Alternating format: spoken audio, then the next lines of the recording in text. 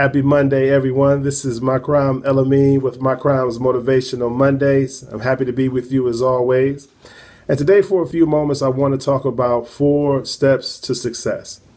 Now, right away, let me just share with you, as you probably know, there really are no shortcuts to success. There's no cheat sheet. There's no a way to get around the serious work that needs to happen. But there are some steps, some fundamental things that we must do that I believe that are paramount to us actually becoming successful.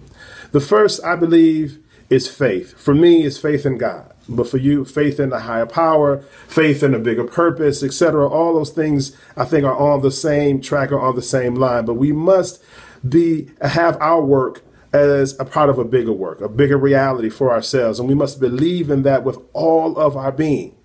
That faith in something bigger than us, a higher power, God, should also translate into faith in ourselves. We must believe in ourselves. I see so many people living below their standard of life, below the quality of life, because they simply don't have that fundamental belief in themselves that they can do it, in their capacity, in their abilities, that they're even worthy of success. So faith in God, faith in your success and your own personal selves for success is critical for you to move forward. The second thing is, once you have that faith, you must do something with it. You must roll up your sleeves and be prepared to work. Again, there are no shortcuts. There's work that needs to be done. We need to plan our work. We need to work our plan, as they would say.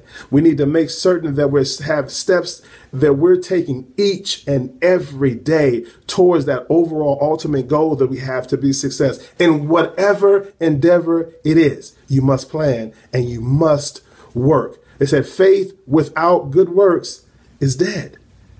It's dead. It's not a reality. It's nothing that we can even base anything upon. So you must be prepared to do that work as proof that I believe in me. So I'm going to do something about my reality today. Thirdly, we must be committed to reality and truth. We must think about what we want, and we must consult others. Develop a circle of support. Take your ideas, take your thoughts, take your goals to those trusted sources, people that have your best interests at heart.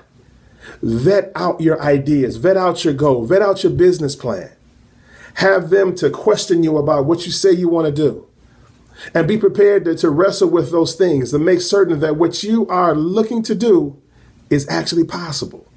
One of the worst things that we ever want to do is give ourselves over to things we haven't fully thought through. When we fail at those things, we feel like we wasted time, we've wasted energy, we've wasted a lot of money. But have those trusted sources that can help you vet through to make sure that your work, your effort is based in truth and reality. And last but not least, which could be the first even, is patient perseverance. I can say a lot about this. When I say patience, I don't mean idle. I don't mean sitting back. I don't mean just we're going to wait and see what happens. That's not the patience that I'm talking about. I'm talking about the patience that happens with a person who has strong belief, committed to working. They have a plan that is based in reality, and they are diligent and consistent in all of those things as they are awaiting for their success to come to pass. That's the patience that I'm talking about. Things do not happen overnight. We must honor the struggle. We can't live a life of fantasy thinking things are going to happen and fall out the sky. I have to repeat that. Because too many of us are wanting that instantaneous, that instant gratification, that what I call that microwave success, where we don't do the real work for it, but we want to reap the benefit. That's not a reality, people. It's not a reality. Our want to, what we really want in life, must be bigger than what we have to do. Let me explain that. When I really want something, there are going to be steps that I need to do to get to my want. Well, when my want to is so strong within my very being, then what I need to do to achieve it, I just take it in stride. So if I need to go back to school and finish my degree, then that's just what I have to do. If that means I have to go and get more information about how to build a website, then that's just what I have to do. If that means I have to expand my circle and get a coach, someone who I can work with and who can help me navigate all of the terrain of starting a new project, then that's what I do. When that want to is big enough, then what I need to do to achieve it, I'm willing to do all of those things. A quote that I love, that I always think about when I'm contemplating and, in the midst of tough decisions and things that I really need to do to be successful, I think about the quote that says, the successful people are the ones that were willing to do the things that the unsuccessful people were unwilling to do.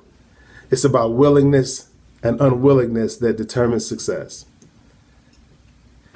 If you find this information helpful to you, please share it with those who you love, who you care, who think they can benefit from them by signing in our email below. And we'll get all of our Monday messages sent to you directly.